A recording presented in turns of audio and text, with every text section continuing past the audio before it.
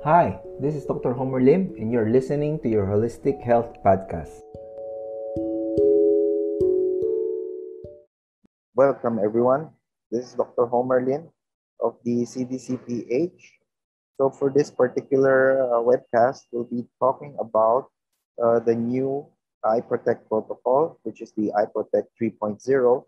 This is based on the newer guidelines set by the FLCCC by Doctors Pierre Corey and Doctors Paul Marek and Al. So the reason for this update is because of the new Delta variant, which seems to be more aggressive and more infectious. So we have come up with a newer updated guidelines, which also includes IV therapies, especially for those doctors who do a home service or for nurses who are actually have access to patients who want to do IV at home. Okay, so again, what I want to point out is the dosing is dependent upon you. If you think that you need to increase the dose or decrease the dose, depending on how you find the patient, that is your prerogative. Okay, so from the previous protocol of 0.02 milligrams per kilogram body weight for ivermectin, the newer guidelines have set it to be at 0.04, 0.02 to 0.04 weekly. Or if you would base it on the new FLCC guidelines, they recommend on twice a week. However, if you do not go out, if patients don't go out often, then once a week would be sufficient. But for those who need to go out every day to work, or if you're a frontliner, a healthcare provider, then we do ask you, we do recommend at least a twice a week protocol or regimen, which is once, maybe a Monday, Thursday, or a Tuesday, Friday. Okay. Now, aside from that, I think what's also important would be the use of the oral and nasal hygiene.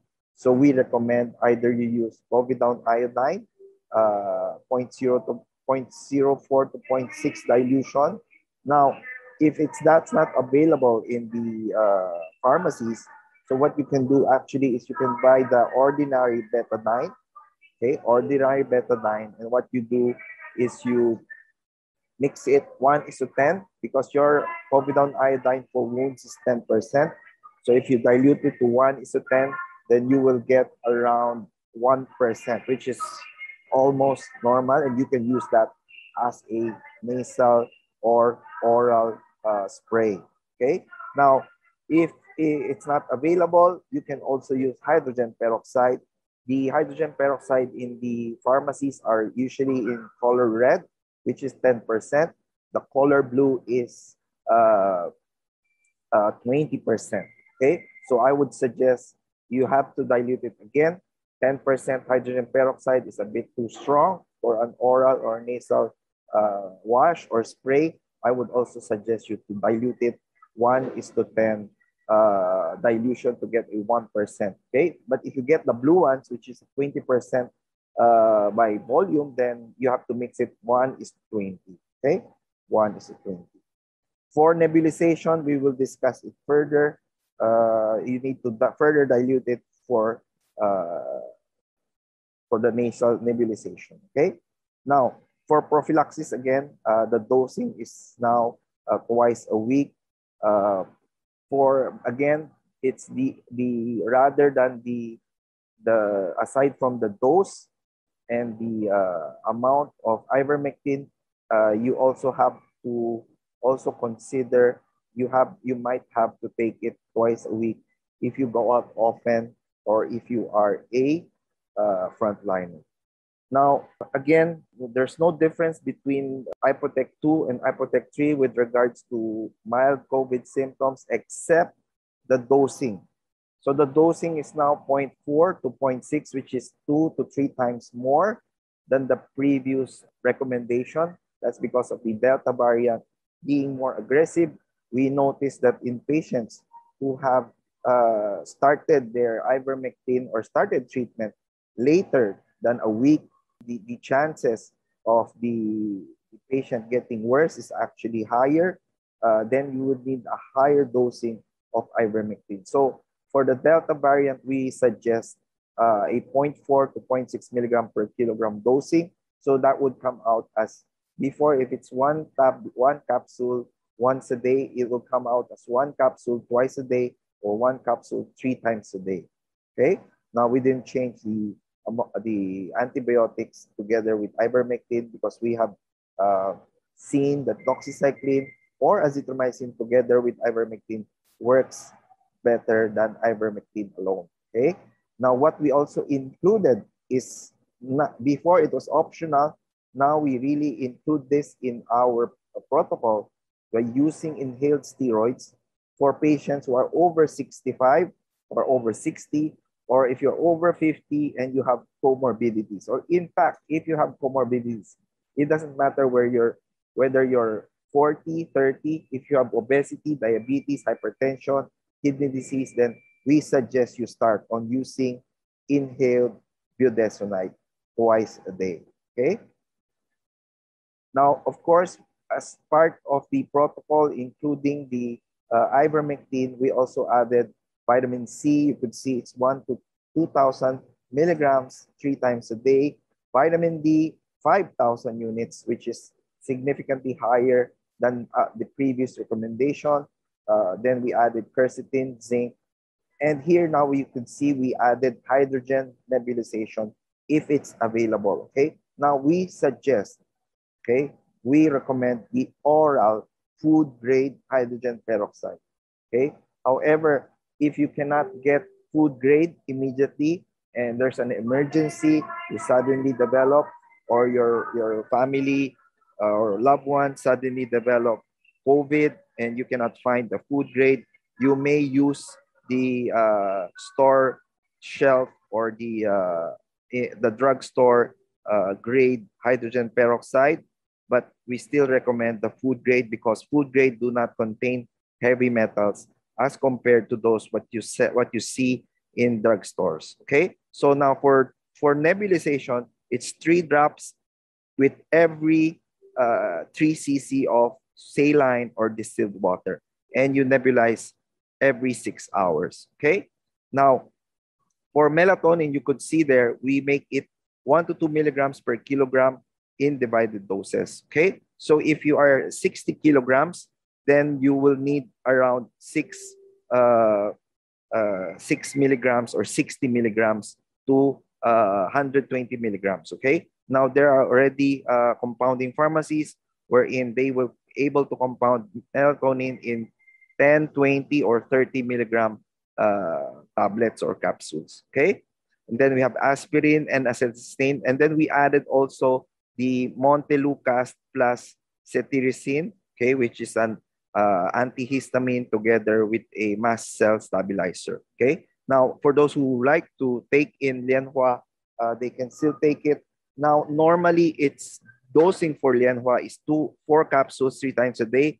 However, we do notice a lot of people complaints of having gastric irritation, diarrhea if they start taking 4 capsules 3 times a day. So we suggest at least 2 capsules 3 times a day if you develop gastric irritation or diarrhea. Okay. Also, we have to note in patients with hypertension, Lianhua may actually increase your blood pressure. Okay. So I think that's very important for you to take note if you have patients with hypertension. Now, for moderate to severe COVID, once their oxygen drops below 95, the same recommendation. However, the dosing is the important thing. You have to give methylprednisolone at least twice a day. If they are heavier, then you might need to increase their methylprednisolone to 1 to 2 milligrams per kilogram per day. Okay, if methylprednisolone is not available, you may switch to dexamethasone, but methylprednisolone is still the drug of choice as it prevents or least likely to develop hypertension as well as water retention. Okay, now again, for those who are obese or those who have significantly lower SpO2 or oxygen saturation, you might have to dose methylprednisolone to 1.5 to 2 milligrams per kilogram divided into 3 or 2 doses, okay? And then dexamethasone, you might increase to 8 milligrams twice a day, okay?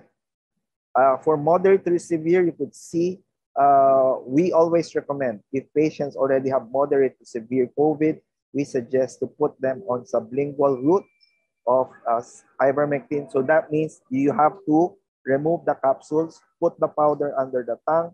If you have tablets, crush the tablets, put the medicine under the tongue, for about a minute or so, and then you drink some water. Okay, just for those that particles that still has not dissolved with the saliva, you have to drink some water to absorb the still remaining powder. Okay, you could see the vitamin C has also been increased to 2,000 to 3,000 3 times a day. Vitamin D, 10,000 IU a day.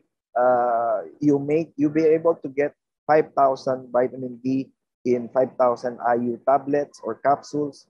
Okay, so then you can take 2 tablets or 2 capsules every day. So, and then here, if you already have moderate to severe, your oxygen saturation drops. You have lots of mucus. You will have patients with having sudden drop of oxygen, not just because of the COVID. Actually, it's a mucus plug obstructing airways. So you really need to do some nebulization at home. Okay, so I nebulize with hydrogen peroxide, or I would suggest both. I would suggest hydrogen peroxide, alternate with ipratropium bromide or salbutamol twice a day, every 12 hours. Now, if you have patients who have increased heart rate, or those patients who are a bit old and they cannot tolerate the salbutamol, then you may use ipratropium bromide only. Okay, so of course, moderate to severe melatonin, we could see now the dose is 4 to 8 milligrams per kilogram.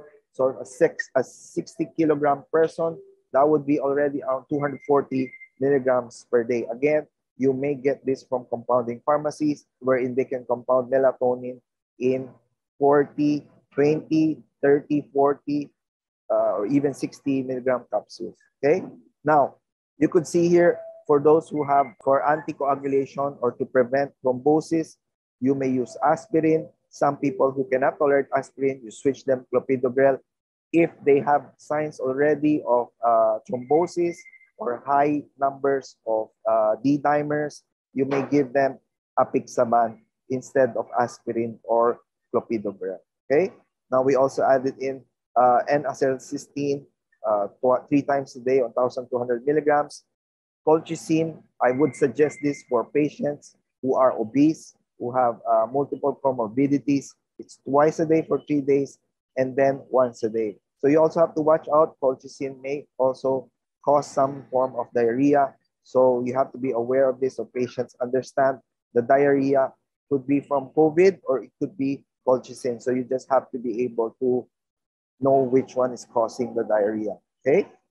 Again, Montelukast and cetirizine, we found that this combination is very good in patients with COVID. Again and again, you could see Lianhua. You can now take 2 to 4 depending on their tolerance. Now, this is what we added as an outpatient protocol. It's called leronlimab. Leronlimab is a monoclonal antibody. However, you as a doctor, you may ask for what we call compassionate special permit from Chiral Pharmacy or Chiral Pharma, which actually distributes leronlimab in the Philippines. Okay, leronlimab is a monoclonal antibody. It helps significantly in patients with cytokine storm with moderate to severe COVID infections. We have found out that leronlimab is very, very effective. Even if you're given it late, it still has a significant impact on the outcome of patients with COVID. Okay, so the only issue again with leronlimab is you need a certificate or a compassionate special permit, which leronlimab will assist you. I mean, Chiral Pharma will assist you in obtaining that special permit. The normal time from application to release of the permit is around 24 to 48 hours. If you can get it, if your patients can afford it, then that would be ideal. Okay. Now, you may also do or give them fluvoxamine if it's available. However, fluvoxamine is not available. It's not a registered drug in the Philippines. So as same as with cyproheptadine, this is especially good in patients who have what we call serotonin syndrome. So who are this group of people who develop serotonin syndrome? Usually their platelets becomes very low already. Their D dimer is elevated. Then they might also develop what we call diarrhea due to serotonin syndrome. So you may opt to give famotidine if fluvoxamine and cyproheptadine is not available. Okay. Now we also added in patients with high androgen states. So usually these are men who are obese, who have some form of male pattern baldness. Also, they have signs of benign prostatic hyperplasia. We found out that these androgen blockers also help in blocking or preventing the COVID virus from assimilating or infecting your cells. So so you can give them either dutasteride or finasteride or spironolactone. Okay. However, you may only give them for the first 10 days. Okay. If you find them late in the disease, maybe they're already in their second week or third week, these androgens might not be effective already as the virus has already come down and it's actually cytokine storm that is wreaking havoc to your patient. Okay, so but if you catch the patients early, you may give them dutasteride, finasteride, or spironolactone. Now, so this is what we've added as part of the home treatment protocols. Vitamin C. We found out patients on vitamin C drip significantly feel better even while they are on the drip, especially those with high cytokine storm activity. Once you put them on IV vitamin C, they feel a significant improvement in their well-being. So the dosing for sodium ascorbate IV is 50 to 100 milligrams per kilogram or 1.5 grams every 6 hours. Now, there are doctors who are very proficient already. They're very confident. They can give 50, 30 grams vitamin C or 50 grams vitamin C, some even 100 grams of vitamin C every day. If you are confident, you may opt to do that. However, I would suggest if you're going to give them vitamin C, do it as a slow drip rather than a very fast drip because you want the vitamin C to actually negate the cytokine storm, decrease interleukins, decrease those cytokines. If you give vitamin C on a very fast drip, then you might actually cause a more significant oxidative stress as high dose vitamin C given on a very fast timing would actually cause more oxidative stress. Okay. Now, together with vitamin C, you may also give N-acetylcysteine, which is also significantly improves patients not only their cytokine storm, but may also improve their liver function. So if N-acetylcysteine IV is not available, you may give glutathione. Please remember, do not mix glutathione or N-acetylcysteine together with your other vitamins or other drugs as it might deactivate or oxidize your N-acetylcysteine or glutathione. Okay? Now, of course, if you already have access to IV, we would always suggest you to give it IV, the steroids. So the dosing for the steroids, 80 to 250 milligrams, depending on the severity. And then you follow it up with 40 to 125 milligrams every 12, 6, even you can even give it every 6 to 12 hours. If methylprednisolone is not available, you may give IV dexamethasone 6 milligrams every 12 hours. Okay. Now, for those who have for those who have access to heparin or enoxaparin, you may give this instead of giving aspirin or apixaban. It's 0.5 milligram per kilogram subcutaneous every 12 hours. Okay. Now, for those doing IV drips, you may add in your selenium, zinc, or magnesium if available. Now, also we've added into our management is lung or chest management. So we notice a lot of patients who always lie on their back, which is not good because that will actually decrease their oxygen saturation. So we always ask them to lie on a prone position. And very important, aside from lying prone position, they may actually do what we call chest tapping vibration while executing postural drainage. So what happens is they lying on their back and you do chest tapping, which improves their oxygenation by mobilizing their mucus plugs and secretion. So their oxygen levels actually improves faster when you do this chest tapping or vibration. For some practitioners, you may also do what we call gua sha or the lymphatic drainage, which also seems to help patients who have severe chronic cough and phlegm. So, but also be careful in patients already on heparin or apixaban, not to do very strong lymphatic drainage as they might cause hematoma. Okay. Deep breathing exercises. So the reason you do deep breathing exercises is not only to expand the lungs, but it's actually to help make your respiratory muscles work or it becomes better as you keep on lying on the bed. Your respiratory muscles also decrease in their strength. So it's better to do deep breathing exercises every day, even if you feel tired. You have to tell them to do this as it will help them be able to wean off their oxygen as soon as possible. So aside from their deep breathing exercises, of course, some cardio exercises would be of benefit. Now, together with your chest management, very important is your diet. We want to avoid patients developing too much mucus or secretions in the lung. And how do we do that? We avoid giving them milk, cheese, and dairy, citrus fruits, bread, and pastries. Okay? These are what we call phlegm-forming foods. So we have to avoid giving it to them. Okay? Also, we avoid patients giving them high glycemic food index, meaning anything is high in sugar. We avoid. Why?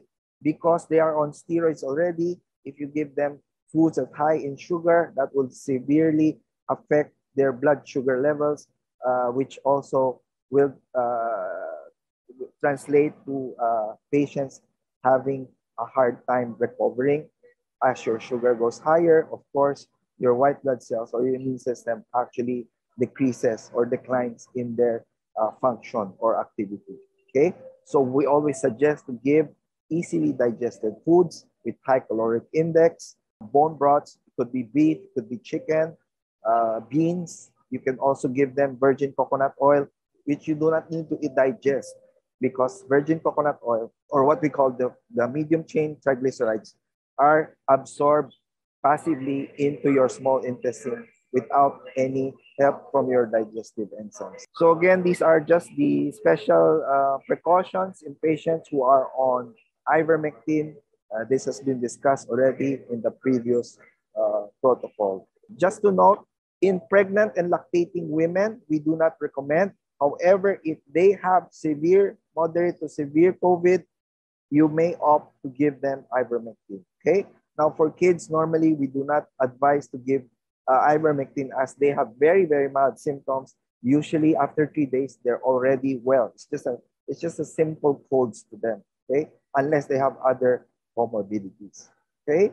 So again, Ivermectin does not have any effect on vaccine efficacy.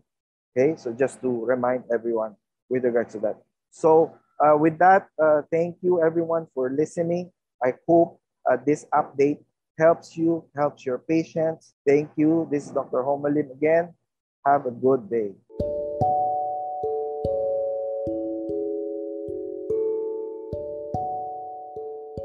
Thank you for listening to your Holistic Health Podcast. This is Dr. Homer Lim. Now, if you do have questions about your health or you would like to request topics for our next podcast, please do message us at our FB page or Instagram at Akesis Holistic Health, or you may visit our website at www.akesisholistic.com. Thank you again, and please do come back for our next episodes.